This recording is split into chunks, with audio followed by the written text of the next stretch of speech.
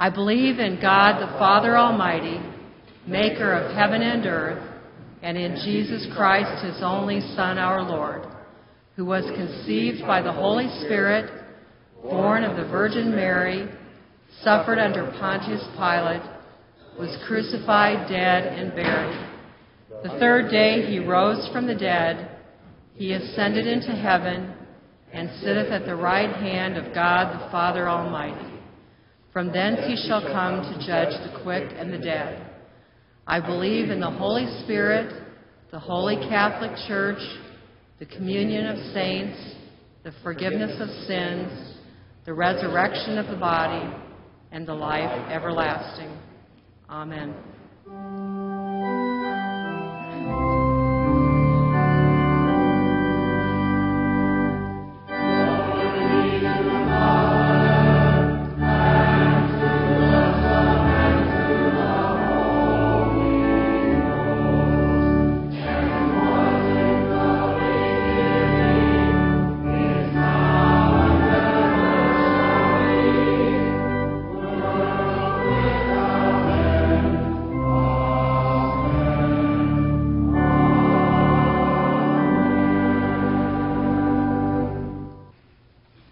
Our scripture reading this morning, there's a couple of selections that Pastor Keith has chosen to be the basis of his sermon. The first is in the book of James, chapter 4. We're going to be reading verses 13 through 17. Now listen, you who say, today or tomorrow we will go to this or that city, spend a year there, carry on business, and make money, while you do not even know what will happen tomorrow. What is your life? You are a mist that appears for a little while and then vanishes. Instead, you ought to say, if it is the Lord's will, we will live and do this or that.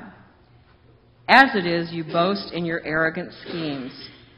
All such boasting is evil. If anyone then knows the good they ought to do and doesn't do it, it is sin for them.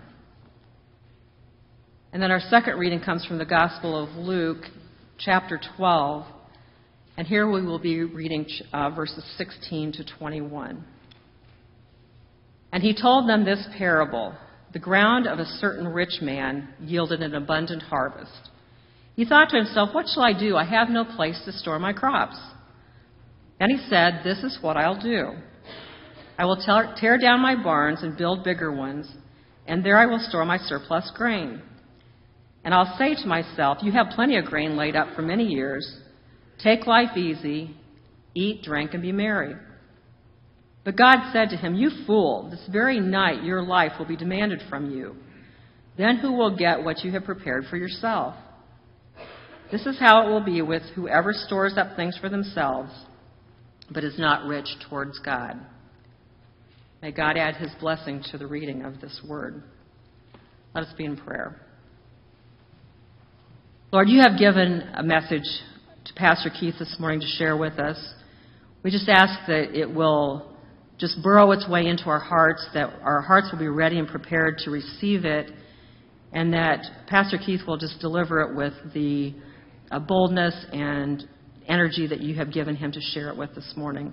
Lord, we take these words that we've read in Scripture this morning. We know that you are sovereign, that you have the plan for each and every one of us, and we just need to pay attention to that and not rely so much on our own power and our own decisions. And so, Lord, we give ourselves up to you, and we just ask that you will bless this time of teaching and that we will draw closer to you in all of this. In Jesus' name, amen. Well, good morning. It's good to be back here with all of you. Did anybody come to Christmas Eve service here at the church? A lot, yeah. I didn't get the official count, but it was around like 1,500 people were here that day, and it was awesome. You know, it was a great morning in church when, or a day in church when you start off saying good morning just because you're used to doing that, even though it's 2 o'clock in the afternoon, right? And then by the time you train yourself not to say good morning after the 11 o'clock service, it actually is morning again.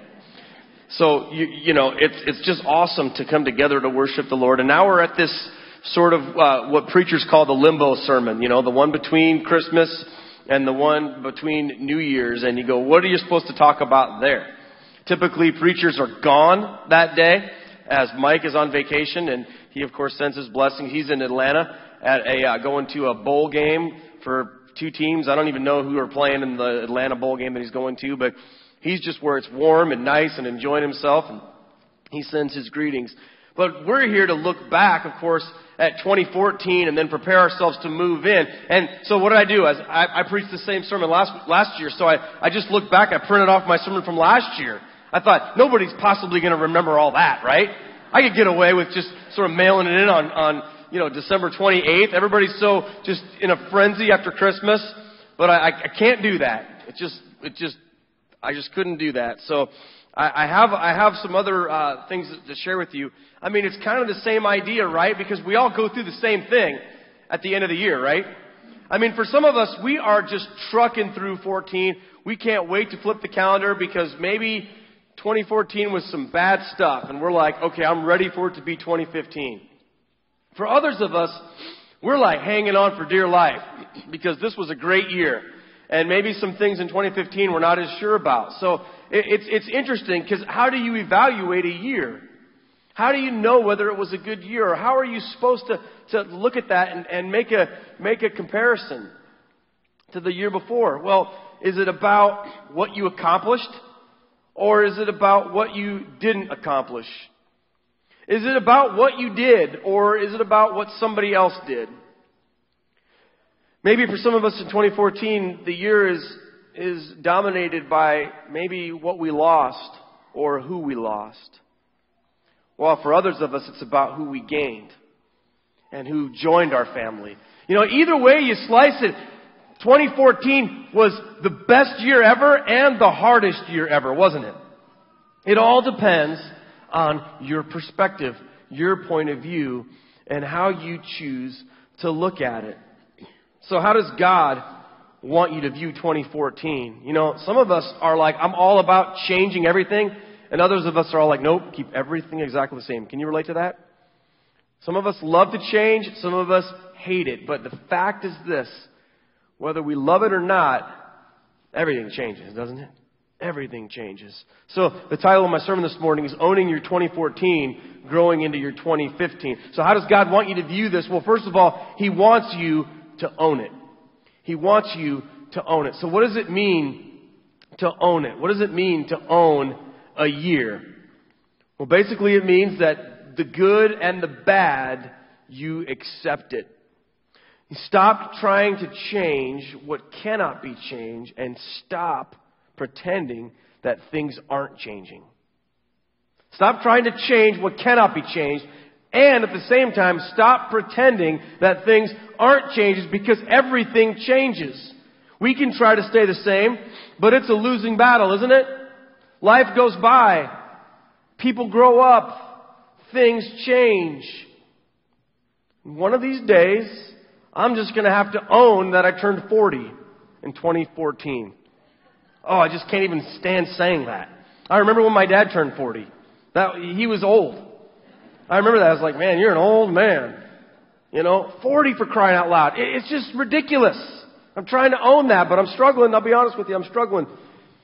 We went to a party, Estelle and I, the other night that one of our friends was having, and we walked in and, said hi to some people, and there were people drinking drinks and eating food and hanging out. So we, of course, were just enjoying ourselves with some friends and talking. And as we were leaving, we looked at each other, and she looks at me and she says, you do realize that almost everyone at that party is half our age, right? And I'm like, shut your face, woman. No way. She's like, yeah. And then she starts naming off like all the people that were born after we got married. She's like, well, they're only this, they're only that. And I said, will you stop it? It's 9:00 and I'm ready for bed. All right. Just leave me alone. And we were like talking about this, and I'm like, no, I was just like, I refuse to own that. So as we were driving home in the Prius, this Justin Bieber song came on the radio.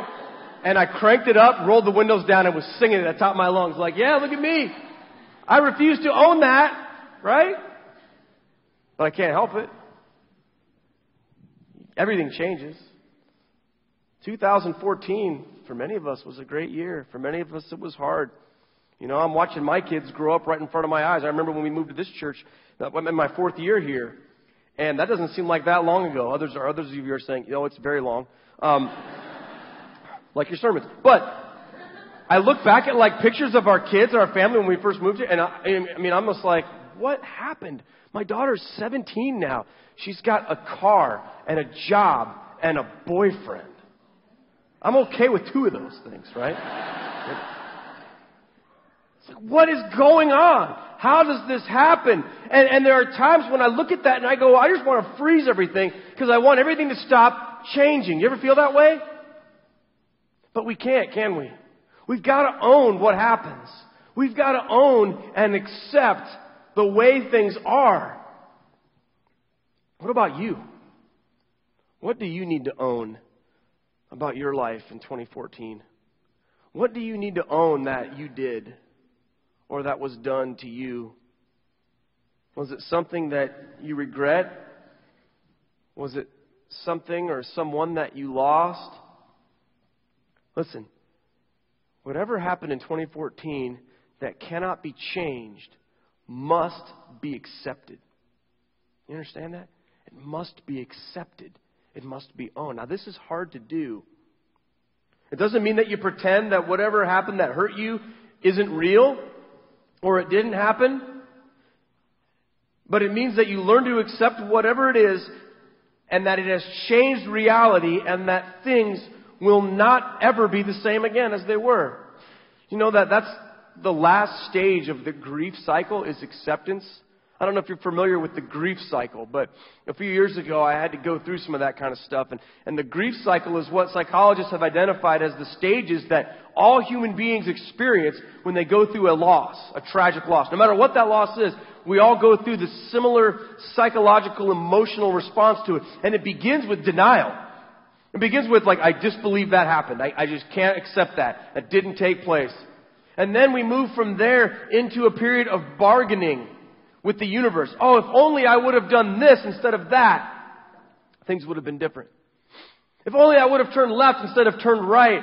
If only I would have kept my big mouth shut. If only I would have not done this or done that. You ever do that? And then when we realize that our bargaining doesn't ever change anything, then we move into a period of anger. Anger at others, or anger at ourselves, or anger at the universe, or anger at God for whatever it is that we're grieving. And then that moves into a period, because anger takes so much emotion away from us and so much energy that we find ourselves sapped of all emotion and power. So then we just become depressed and sad, oftentimes isolated. It's only after all of that fun stuff that we get to the last stage, which is acceptance. Notice there's no stage where it's like everything goes back to the way it used to be and everything's great. No, that's not the way the world works. The last stage is acceptance, when you stop living in a false reality and you own whatever your new reality is. That's what we have to do with 2014. We've got to own it. Own it whether it was awesome or own it whether it was horrible.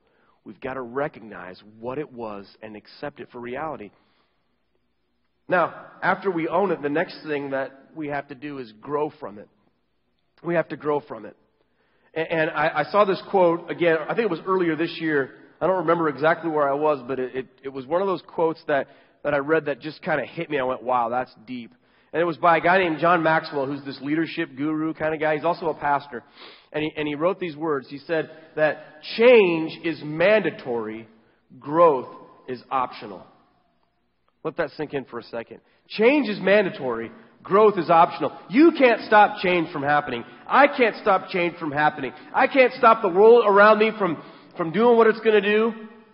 Change is mandatory. But whether or not we grow from it is completely optional. You don't have to. You can stay exactly the same in your own mind and try to just to repeat those behaviors or those patterns or whatever it is, or you can grow. But really the choice is yours. And I think that Jesus wants us to grow from whatever took place in 2014. He wants us to grow from the things that went well and from the things that didn't go so well. From our successes and from our failures. He wants us to grow. And I want to talk to you for a minute first about how to grow from your success. That's important that you think about it that way. Because a lot of people don't. A lot of people think that when you've achieved something, you've been successful, that you've arrived. And therefore you don't need to change. You don't need to grow because you've already done what you wanted to do. So you just get stuck there. Right? Listen to this text from Jeremiah chapter 9. Let not the wise boast of their wisdom, or the strong boast of their strength, or the rich boast of their riches. But let the one who boasts boast about this, that they have the understanding to know me, that I am the Lord who exercises kindness, justice, and righteousness on earth. For in these I delight, declares the Lord.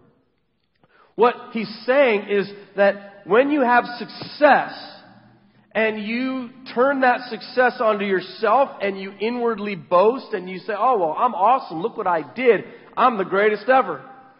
Then you're headed for trouble. Then you're headed for trouble.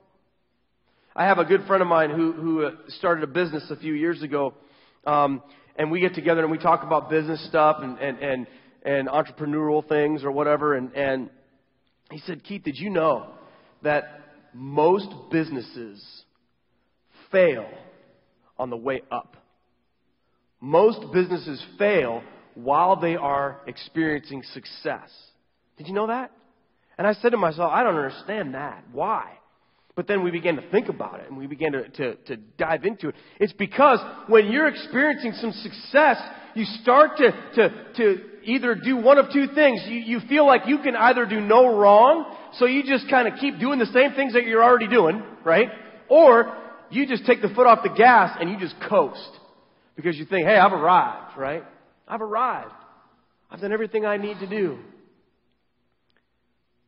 But it's while most of us are on the way up that things already start to fall apart. Because there's nothing more damaging to your success in anything that you're involved in, whether it's your business, your family, your academics, your faith, anything, your relationships. There's nothing more damaging to that, to your success, than to pride. Because as soon as you start to believe that you're the reason why the success happens, it begins to fall apart. And by the time it does, oftentimes it's way too late. You see, another business thing that I read recently talked about this. Said, innovate or die. Innovate or die. Meaning that whatever you're doing, you've got to constantly be reinventing yourself and changing things up and finding new ways to do what you want to do to be successful. It's so true, isn't it? But if you don't grow from your success, you will become stagnant and you will stop, and the world's going to keep changing, and everyone around you is going to keep changing, and you're just going to keep doing the same old thing, wondering why it's not working anymore. See, some people, they became Christians. They prayed a prayer or went to a camp or did something, and that was their moment with Jesus, and they thought, okay, I'm a Christian now, I'm good, right? So they just kind of hung out in that place. They didn't keep growing. They didn't keep studying. They didn't keep praying. They didn't keep giving. They didn't keep evangelizing. They didn't keep serving. And I've seen it 1,000 times, and you have too. Their success, short-lived, became a failure because they didn't grow from it. So when something great happens in your life, celebrate it. Own it. But don't allow it to paralyze you or to puff you up with pride. Instead, rather, let it draw you closer to the arms of Jesus, who will take you and continue to bless you and grow you through your successes. Now, of course, some of us go, well, I haven't had any successes in a long time. I just have a lot of failures. You know, the chances are we all have both. Some things we succeed in, some things we don't. And I think what Jesus wants us to do is to own our failure and to grow from our failures too. Because even the most successful people in 2014 have some failure too. So grow from it, right? How do you do that? You know, maybe your failure was a business venture or an academic pursuit, but maybe your failure was your family or a relationship or or your faith or some moral failure or some unmet standard you put for yourself. And when you look back at 2014, you just go, oh man, what a failure. What a failure. I want to share with you Jesus' parting words in John chapter 8. I'm just going to tell you what they are. To this woman who was caught in the very act of adultery. She was caught in the middle of this sinful act and was hauled out by these people, and they were ready to throw rocks at her until she would die for her sin. And when, of course, Jesus, and maybe you're familiar with the story, Jesus said, you know, the law says that we should stone this woman. What do you say? And they asked Jesus that question. He said, let he who has no sin throw the first stone. Well, one by one, these men dropped their rocks and walked away. And the woman was left there by herself with Jesus. And Jesus said to her, woman, where are your accusers? And she said, they've all gone. He said, well, who is left to condemn you? She said, no one. He said, neither do I condemn you. Now go and sin no more. Think about that. Think about what it means to hear the voice of Jesus speak into your life about your greatest failure and say, neither do I condemn you, but go and sin no more. Jesus doesn't take our failures and shove them in our face. Jesus doesn't take our failures and put us on the B team because of them and say, well, now you're not as good as you were. You're second class. Jesus says, I don't condemn you, but go and sin no more. He wants you to grow from that. It's not just enough to say, well, neither do I condemn you. Just keep doing what you're doing. Don't change. Don't own it. He didn't say, oh, what you did wasn't really that big a deal. It's no problem. Don't sweat. No. She owned it. She owned it. And he forgave it. And then he gave her a mandate. He said, you've still got life to live. You've still got people to love. You've still got things to do. So go and live your life. Leave this garbage behind you and go into what I have for you. That's a message that I think some of us need to hear, don't we? It's a message we need to hear. Stop obsessing about your failures and move on. Stop worrying and being paralyzed by things that cannot be changed. Everyone fails, but not everyone grows from it. And God is a God of grace. However, that grace should not be wasted on self-pity or shame. It's a second chance, or a third chance, or a fourth chance, or a 972nd chance. Whatever it is that you need to be forgiven of, Jesus can forgive you, but you've got to grow from it. He doesn't want you on that endless cycle of sin, repent, sin, repent, sin, repent. If that's the cycle that you're on, then you need to recognize Jesus' words where he says, go and sin no more. But some of us never get that far because we just are so ashamed and inside of ourselves and punish ourselves so much because apparently the cross wasn't enough punishment. And we say, oh, woe is me. And Jesus says, now go and sin no more. Neither do I condemn you. Leave it behind. Leave it behind. You own it. You grow from it. And you leave it behind. You see, when we are still holding on to the way things were, either good or bad, then we are not free to embrace what God has for us in 2015, good and bad. It's like we have these arms that are stretched out and they can only hold so much. And God has so much to give you. But you've got to drop what you already have in order to receive what God has. You've got to leave it behind. You've got to leave it behind. What would your 2015 look like if you left the baggage of 2014 back in 2014? How freeing would that be for you? I encourage you to do that, because we cannot waste our time here on this planet, can we? Because we don't know how much of it we have left, do we? And it doesn't matter whether you're young or whether you're old. We had a member of our church, 90 years old, die this morning. One of our members is going to bury his 6th grade niece who died yesterday in a hunting accident. Life is uncertain. We are not guaranteed anything except for what we have right now. What are you going to do with it?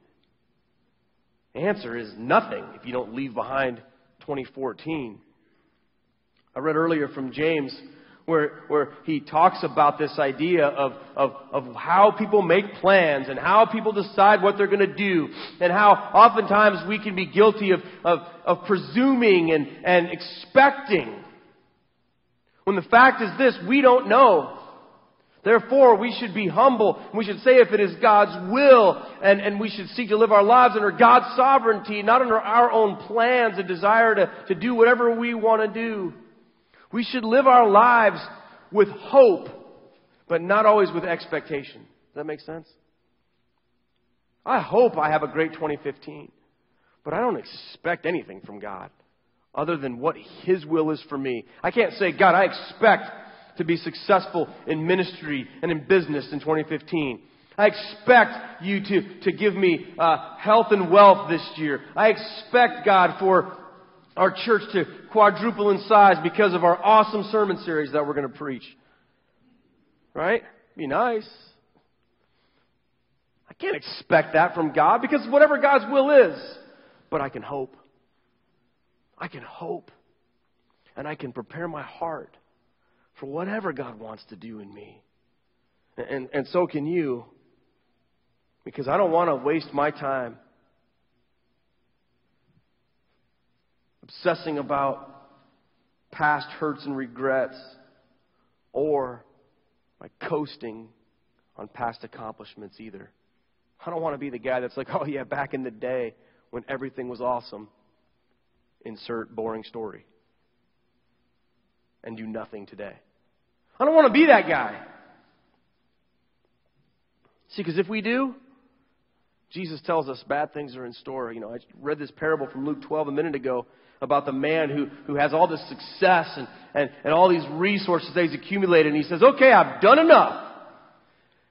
I'm just going to coast the rest of my life on all my grain in my barns. We have our modern day versions of that, don't we? There's nothing wrong with being retired from work, right? But you should never retire from the kingdom of God. You should never retire from the ministry of the gospel. And there's nothing wrong with saying, praise God, I've been a good, faithful steward of what I have. But there is something wrong with hoarding everything for yourself and not being willing to be generous toward God. But that's what happens when we refuse to own it, grow it, and prepare ourselves to leave it all behind. You see, we've got great things to celebrate in 2014. We, as a church, we've seen so much increase. We've seen so much growth. We took a couple mission trips to Haiti. They were awesome. We've seen a lot of our ministries grow in their effectiveness. We've seen people come to Jesus, most importantly. It's been a great year. But I tell you what, we can't just sit back and coast through 2015. We've got to keep our eyes on Christ. And we've got to let go of whatever's behind us so that we can receive what He has. Now, what does He have for us? Let me just tell you a little bit of what I see kind of on the horizon. I see another mission trip to Haiti, by the way. This is my plug for that. March 13th through the 20th, okay? If you want to go on this trip, it's going to be a little bit different from the other trips. This trip's going to be a little bit more hands-on, like construction-y kind of stuff. And it's going to be March 13th through the 20th. If you're interested, there's an informational meeting on January 11th. It's a Sunday night at Christ United Methodist Church in Davenport. If you want to know more about that, send me a message or contact me. There'll be another trip probably in August. Mike's going on the one in March. I'm excited. It's going to be incredible. I see this 175th anniversary party that we're going to be having that's going to last a year long, right? And I think our committee that's working on that's careful not to let it just all be about the glory days of old, right? But about where we're headed and what God's got going on. And our first big event that we're going to have It's on January 28th. It's a Wednesday night. It's going to be called 412 #Premiere. And what we're going to be doing is we're going to be bringing all of our students from the Carnegie over, and we're going to have a big worship youth experience in this sanctuary. And all of you are invited. The whole church is invited. I want to see this sanctuary like Christmas Eve, packed to the gills with people ready to experience what our youth experience each and every Wednesday night. And I'm excited for you to come. But what I'm more excited about than the 100 or so kids that are going to be in here, and probably more, what I'm more excited about than even you guys coming in here are the parents of our students that will come that night. You say, wait a minute, isn't that the same thing? Aren't we the parents of our students? No. Did you know that most of the students that come to our 412 on Wednesday nights, most of them, their parents don't go to this church or any church? Most of them don't have that. And I'm excited because we're cracking that door open and saying, all right, come and be a part of this. See what happens. Do you know that in 2015, we're going to bring into membership at least 2 that I know of in January, 2 young families who are entering the church because their high schooler brought them to church? That's exciting, isn't it? In 2015, we're going to continue with our build program. We're going to keep moving toward what God has for us in the future, because we know that we can't stay the same. As exciting as it is, we can't say, hey, we love having no parking in the middle of downtown Marion with, all these struggles. We can't stay the same. Things are changing. And I'm believing, God, that by the end of 2015, we have a clear, short path to having an additional worshiping location for this congregation. Whether it's in a new building that we construct or in a building that we take over for a short time. But I think we need that. I think we need an interim space where we can have a congregation spring up from within this congregation to allow us some breathing room around here. Because it's a little bit tight, isn't it? I get here super early, so I don't have the park. When I get here, there's plenty of parking. Okay? I'll be honest with you. There's a couple old people from the 7:45 service that beat me here. All right? 6:45 in the morning, they're already lining up, right? I love it. 2015 is going to be amazing. We're going to see God do so many things. And my prayer for all of us is that our arms are wide open. Are wide open. And we won't be chained by our regrets. And that we won't coast or be prideful about our successes. That we'll say, if it is the Lord's will, we will do this or we will do that. That's our prayer. You need to do that for your own self, and so do I. It's time to own all this stuff, to accept it, to grow from it, but then to leave it behind so that you can have what God wants you to have and do what He wants you to do, and most importantly, be who He wants you to be. Let's pray together. Lord Jesus, some of us in this room, God, are racing toward the end of this calendar. Lord, but I know that You will show us that flipping a calendar doesn't necessarily mean a heart has been flipped. So, Lord, I pray today that all of our hearts are focused on You, and that, God, we could just leave these past things behind and step into 2015 with a new resolve to seek You more, to turn from our sin, to embrace Your grace, to let it wash over us, to encourage and love each other, to be generous and serving. Father, I ask today that You would give us this spirit for who we are to be right now.